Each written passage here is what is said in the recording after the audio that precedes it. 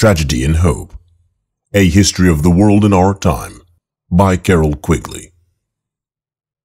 Chapter 12.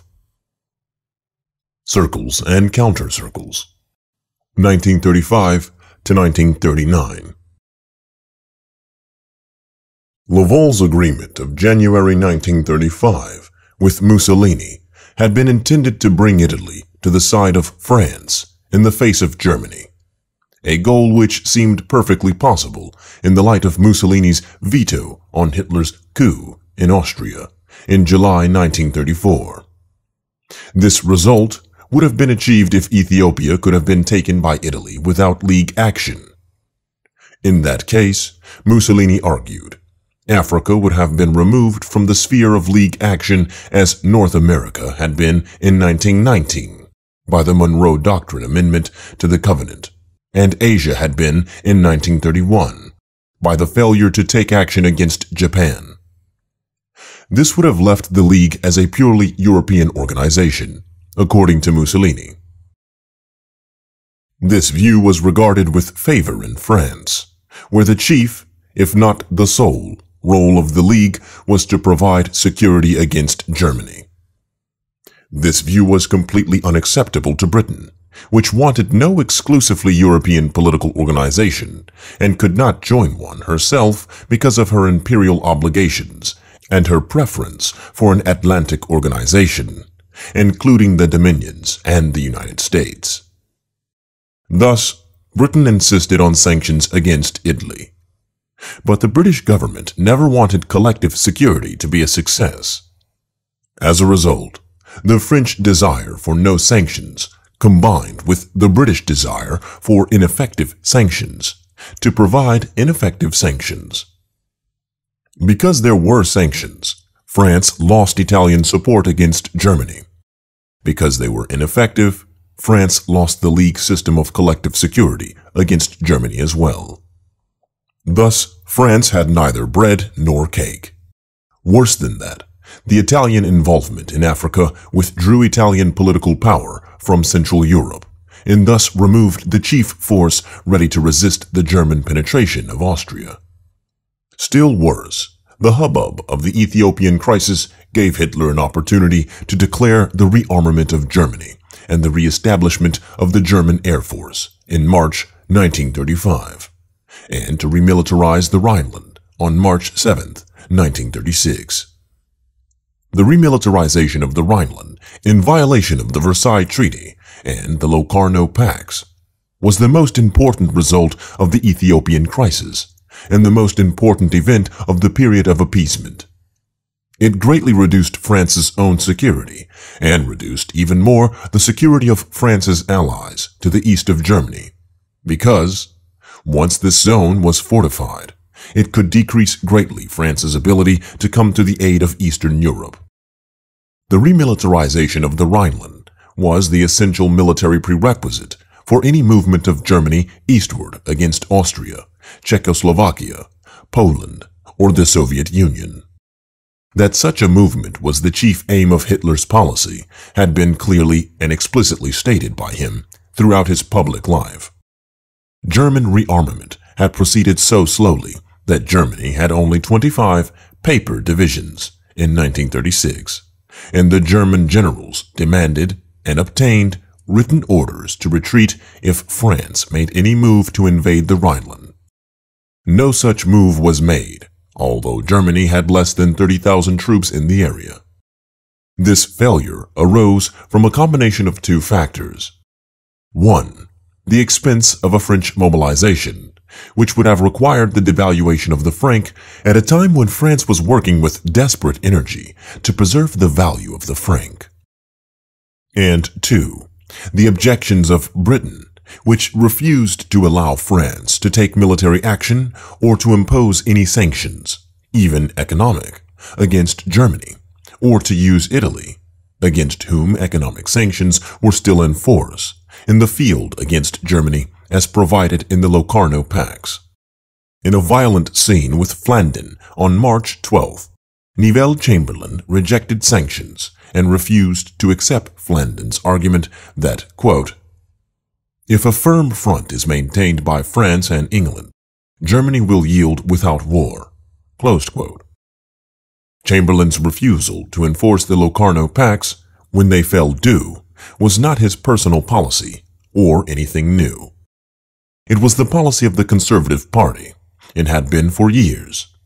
As early as July 13, 1934, Sir Austen Chamberlain had stated publicly that Britain would not use troops to enforce the Rhineland clauses and would use its veto power in the Council of the League to prevent this by others under the Locarno Pacts. The remilitarization of the Rhineland also detached Belgium from the anti-German circle. Alarmed by the return of German troops to its border and by the failure of the British-Italian guarantee of Locarno, Belgium in October 1936 denounced its alliance with France and adopted a policy of strict neutrality. This made it impossible for France to extend its fortification system.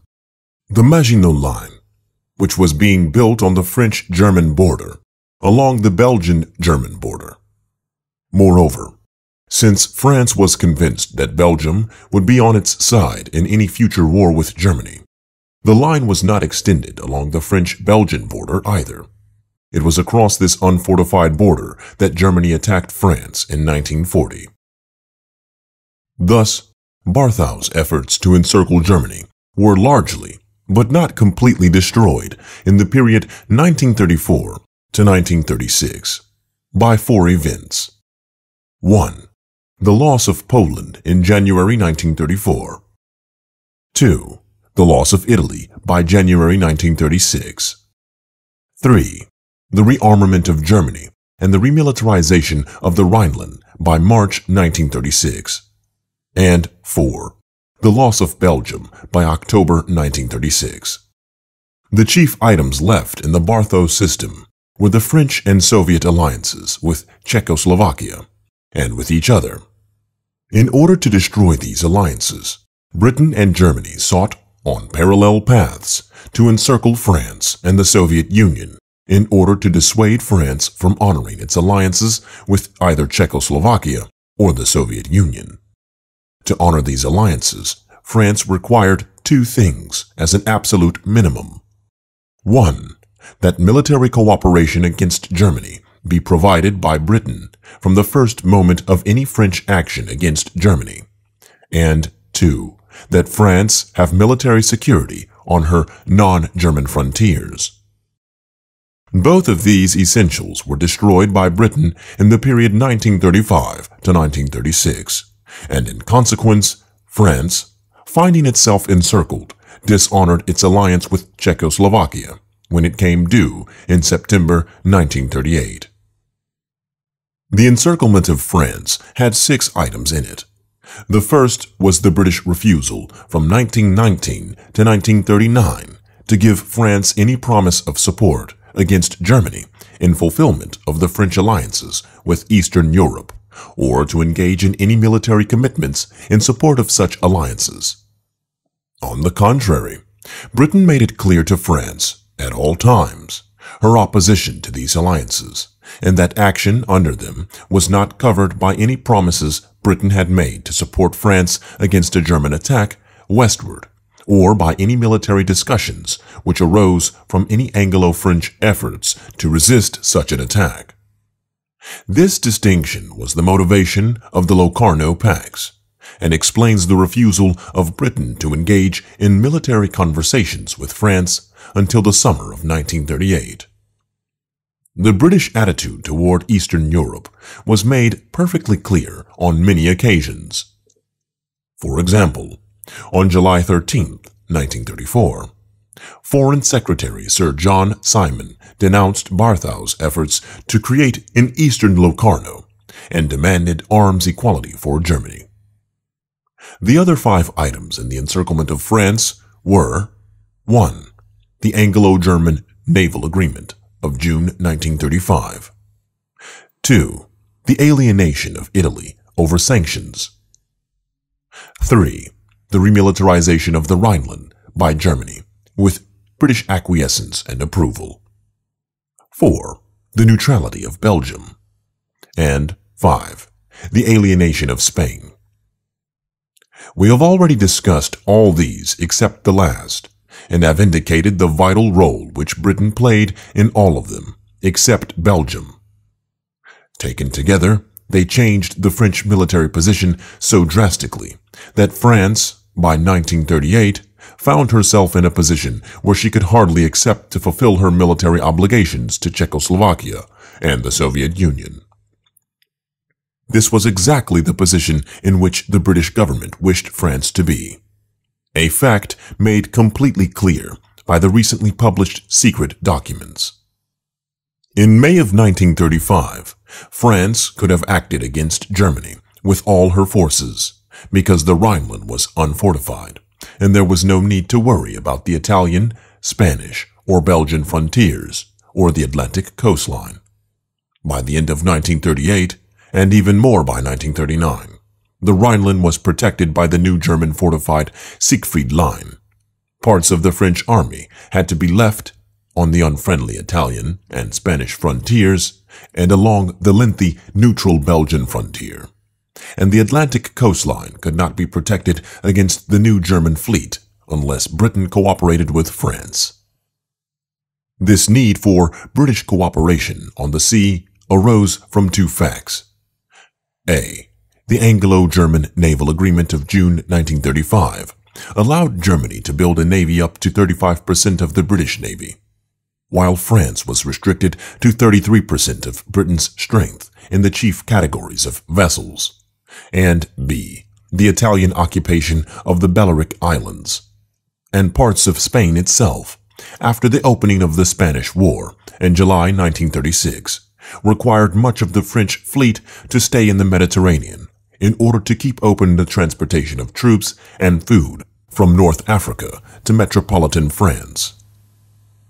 The details of the Spanish War will be discussed in the next chapter, but at this point it must be realized that the shift in the control of Spain from pro-French to anti-French hands was of vital importance to Czechoslovakia and the Soviet Union as a factor in determining whether the French alliances with these two would be fulfilled when the German attack came.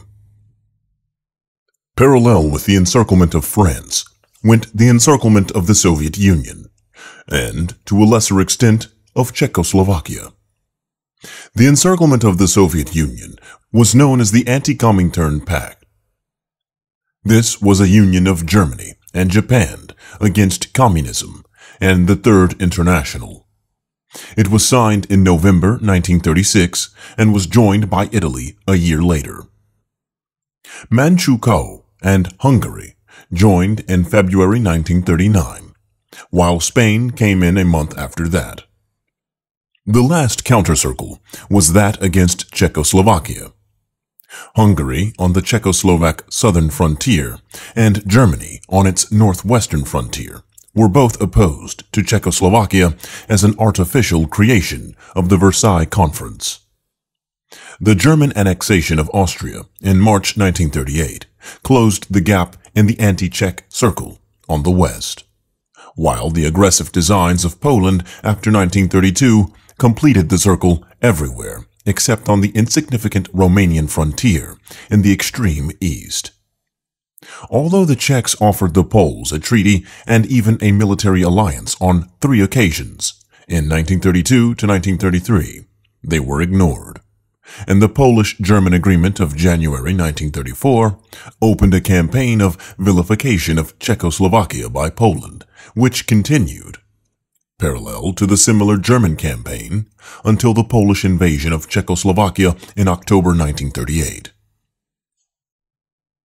Of these 3 counter-circles to Barthow's efforts to encircle Germany, the most significant by far was the encirclement of France, which alone made the other 2 possible.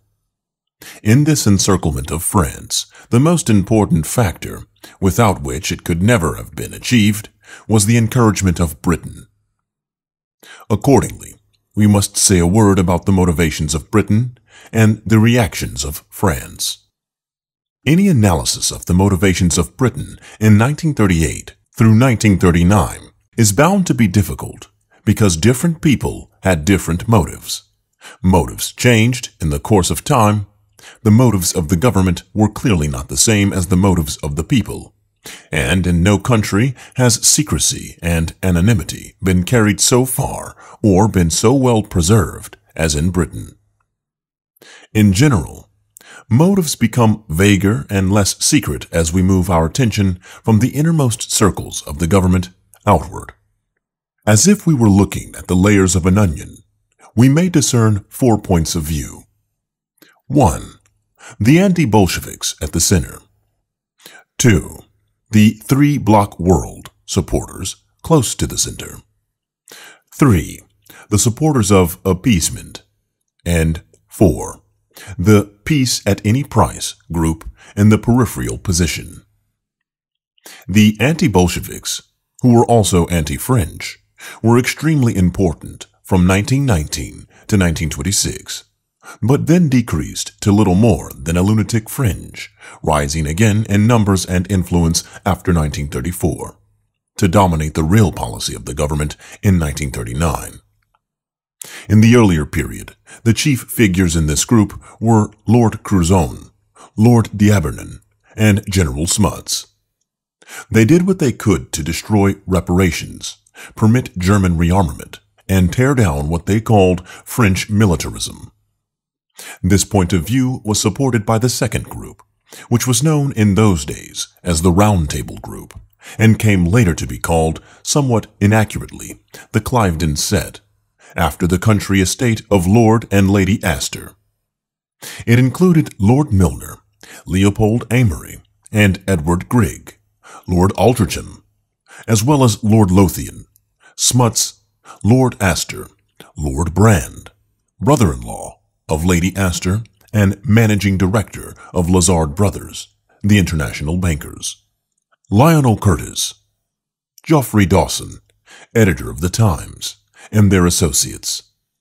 This group wielded great influence because it controlled the Rhodes Trust, the Beit Trust, the Times of London, the Observer, the influential and highly anonymous Quarterly Review, known as the Round Table, founded in 1910 with money supplied by Sir Abe Bailey and the Rhodes Trust, and with Lothian as editor.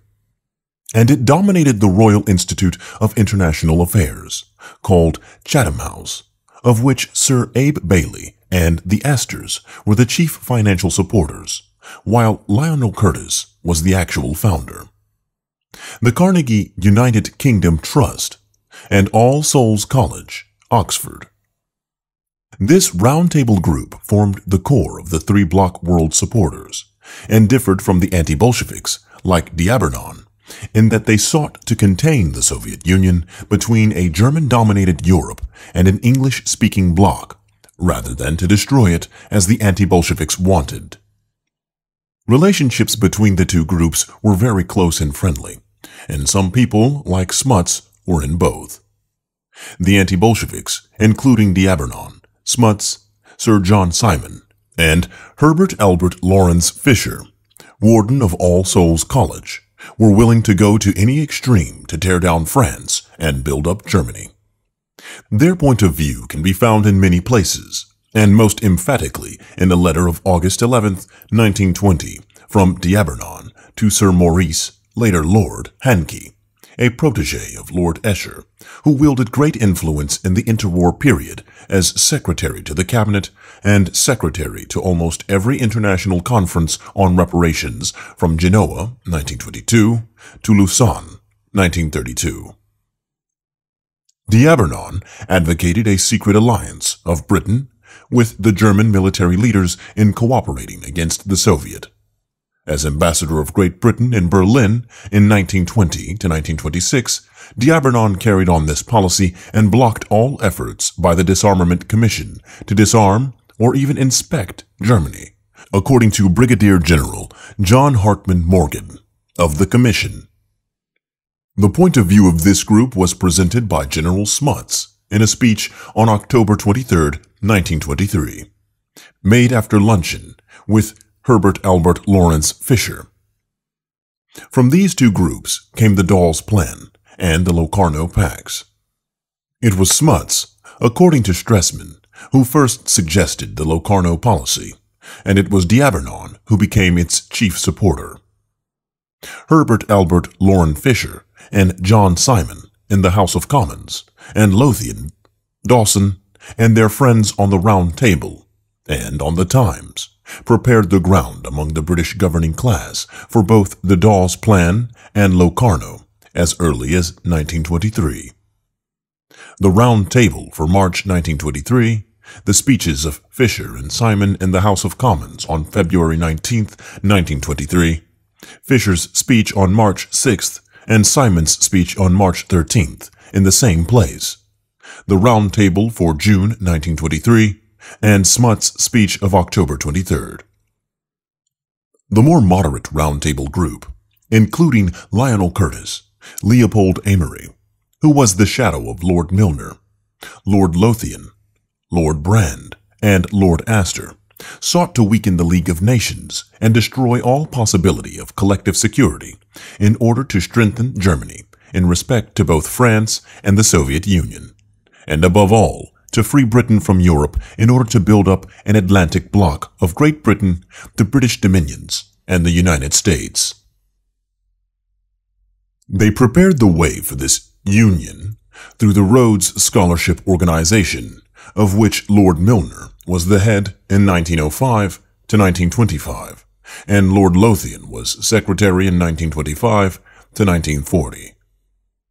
Through the Round Table groups, which had been set up in the United States, India, and the British Dominions in 1910 to 1917, through the Chatham House Organization, which set up Royal Institutes of International Affairs in all the Dominions and a Council on Foreign Relations in New York, as well as through unofficial Commonwealth Relations conferences held irregularly, and the Institutes of Pacific Relations set up in various countries as autonomous branches of the Royal Institutes of International Affairs. This influential group sought to change the League of Nations from an instrument of collective security to an international conference center for non-political matters like drug control or international postal services, to rebuild Germany as a buffer against the Soviet Union and a counterpoise to France, and to build up an Atlantic bloc of Britain, the Dominions, the United States, and, if possible, the Scandinavian countries. One of the effusions of this group was the project called Union Now, and later Union Now with Great Britain, propagated in the United States in 1938 to 1945 by Clarence Streit on behalf of Lord Lothian and the Rhodes Trust. Ultimately, the inner circle of this group arrived at the idea of the three-block world. It was believed that this system could force Germany to keep the peace after it absorbed Europe, because it would be squeezed between the Atlantic bloc and the Soviet Union, while the Soviet Union could be forced to keep the peace because it would be squeezed between Japan and Germany. This plan would work only if Germany and the Soviet Union could be brought into contact with each other by abandoning to Germany Austria, Czechoslovakia, and the Polish corridor. This became the aim of both the anti-Bolsheviks and the three-block people from the early part of 1937 to the end of 1939, or even early 1940. These two cooperated and dominated the government in that period. They split in the period 1939 to 1940, with the three-block people like Amory, Lord Halifax, and Lord Lothian becoming increasingly anti-German, while the anti-Bolshevik crowd like Chamberlain, Horace Wilson, and John Simon tried to adopt a policy based on a declared but unfought war against Germany combined with an undeclared fighting war against the Soviet Union. The split between these two groups appeared openly in public and led to Chamberlain's fall from office when Amory cried to Chamberlain across the floor of the House of Commons on May 10, 1940, quote, "In the name of God, go." Closed quote. Outside these two groups, and much more numerous, but much more remote from the real instruments of government, were the appeasers and the peace at any price people. These were both used by the two inner groups to command public support for their quite different policies. Of the two, the appeasers were much more important than the peace at any price people. The appeasers swallowed the steady propaganda, much of it emanating from Chatham House, the Times, the Round Table groups, or Rhodes circles, that the Germans had been deceived and brutally treated in 1919. For example, it was under pressure from 7 persons, including General Smuts and Herbert Albert Lawrence Fisher, as well as Lord Milner himself, that Lloyd George made his belated demand on June 2, 1919, that the German reparations be reduced and the Rhineland occupation be cut from 15 years to 2. The memorandum from which Lloyd George read these demands was apparently drawn up by Philip Kerr, Lord Lothian, while the minutes of the Council of Four, from which we get the record of those demands, were taken down by Sir Maurice Hankey as Secretary to the Supreme Council, a position obtained through Lord Esher. It was Kerr, Lothian, who served as British member of the Committee of 5, which drew up the answer to the Germans' protest of May 1919. General Smuts was still refusing to sign the treaty because it was too severe as late as June 23, 1919. As a result of these attacks and the barrage of similar attacks on the treaty which continued year after year, British public opinion acquired a guilty conscience about the Treaty of Versailles and was quite unprepared to take any steps to enforce it by 1930. On this feeling, which owed so much to the British idea of sportsmanlike conduct toward a beaten opponent, was built the movement for appeasement. This movement had 2 basic assumptions. A. That reparation must be made for Britain's treatment of Germany in 1919, and B. That if Germany's most obvious demands, such as arms equality, remilitarization of the Rhineland, and perhaps union with Austria, were met, Germany would become satisfied and peaceful. The trouble with this argument was that once Germany reached this point, it would be very difficult to prevent Germany from going further, such as taking the Sudetenland and the Polish corridor. Accordingly, many of the appeasers, when this point was reached in March 1938, went over to the anti-Bolshevik or 3-block point of view, while some even went into the peace at any price group. It is likely that Chamberlain, Sir John Simon, and Sir Samuel Hoare went by this road from appeasement to anti-Bolshevism. At any rate, few influential people were still in the appeasement group by 1939, in the sense that they believed that Germany could ever be satisfied. Once this was realized, it seemed to many that the only solution was to bring Germany into contact with, or even collision with, the Soviet Union. The peace at any price people were both few and lacking in influence in Britain, while the contrary, as we shall see, was true in France.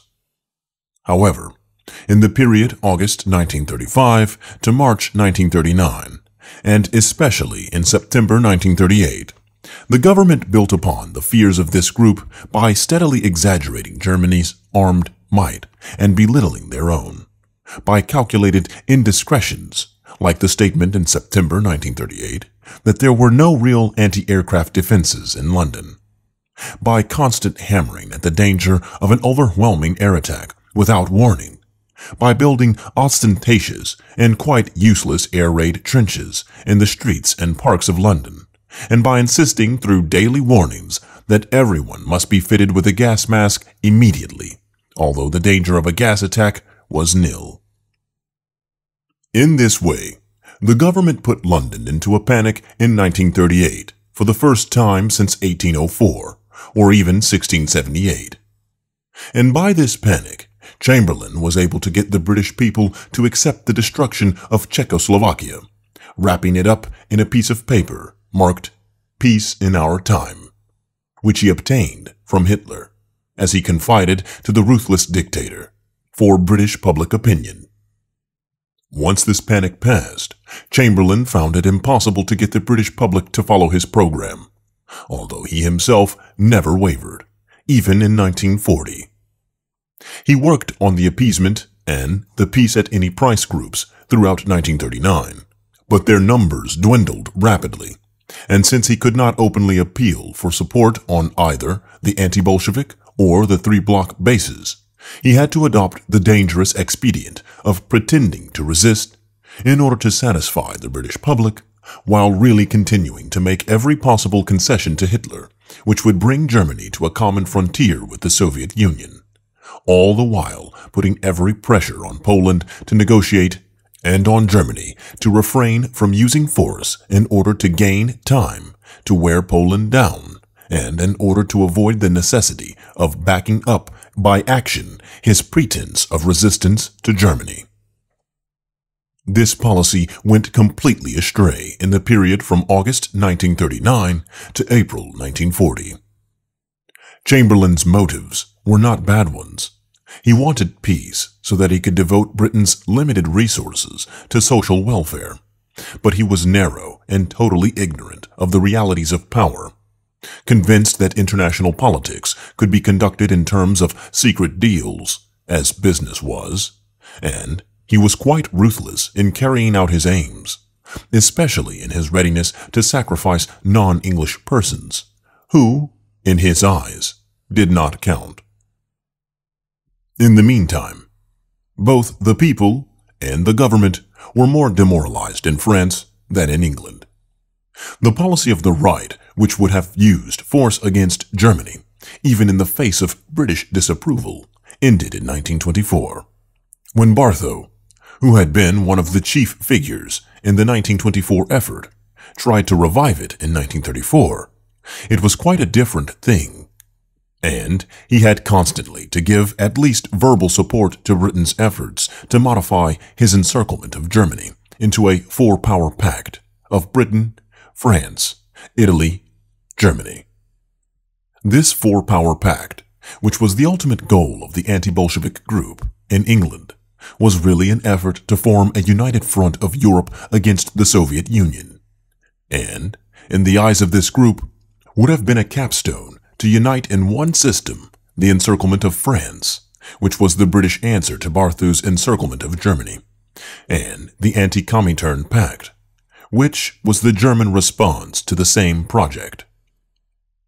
The Four-Power Pact reached its fruition at the Munich Conference of September 1938, where these four powers destroyed Czechoslovakia without consulting Czechoslovakia's ally, the Soviet Union. But the scorn the dictators had for Britain and France as decadent democracies had by this time reached such a pass that the dictators no longer had even that minimum of respect without which the Four-Power Pact could not function. As a consequence, Hitler in 1939 spurned all Chamberlain's frantic efforts to restore the Four-Power Pact along with his equally frantic and even more secret efforts to win Hitler's attention by offers of colonies in Africa and economic support in Eastern Europe. As a result of the failure of the policy of the French right against Germany in 1924 and the failure of the policy of fulfillment of the French left in 1929 to 1930, France was left with no policy.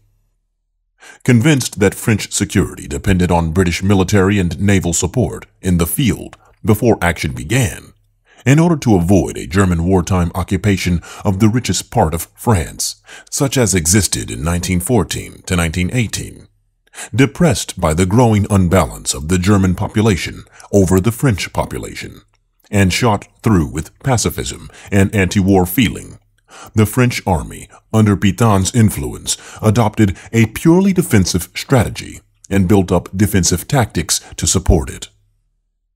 In spite of the agitations of Charles de Gaulle, then a colonel, and his parliamentary spokesman, Paul Renaud, to build up an armored striking force as an offensive weapon, France built a great and purely defensive fortified barrier from Montemedi to the Swiss frontier, and retrained many of its tactical units into purely defensive duties within this barrier, It was clear to many that the defensive tactics of this Maginot Line were inconsistent with France's obligations to her allies in Eastern Europe.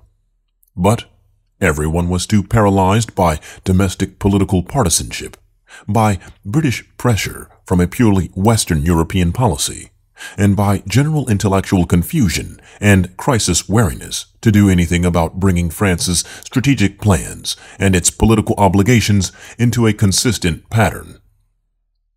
It was the purely defensive nature of these strategic plans, added to Chamberlain's veto on sanctions, which prevented Flandern from acting against Germany at the time of remilitarization of the Rhineland in March 1936.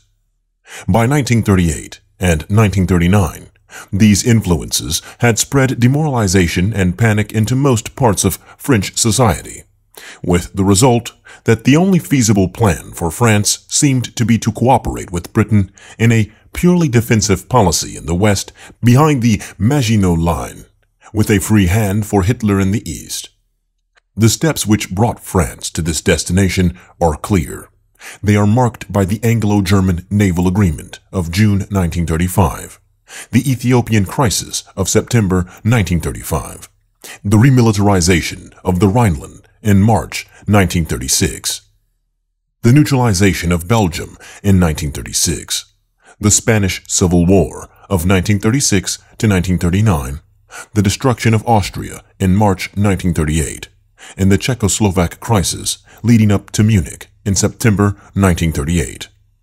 Along these steps, we must continue our story.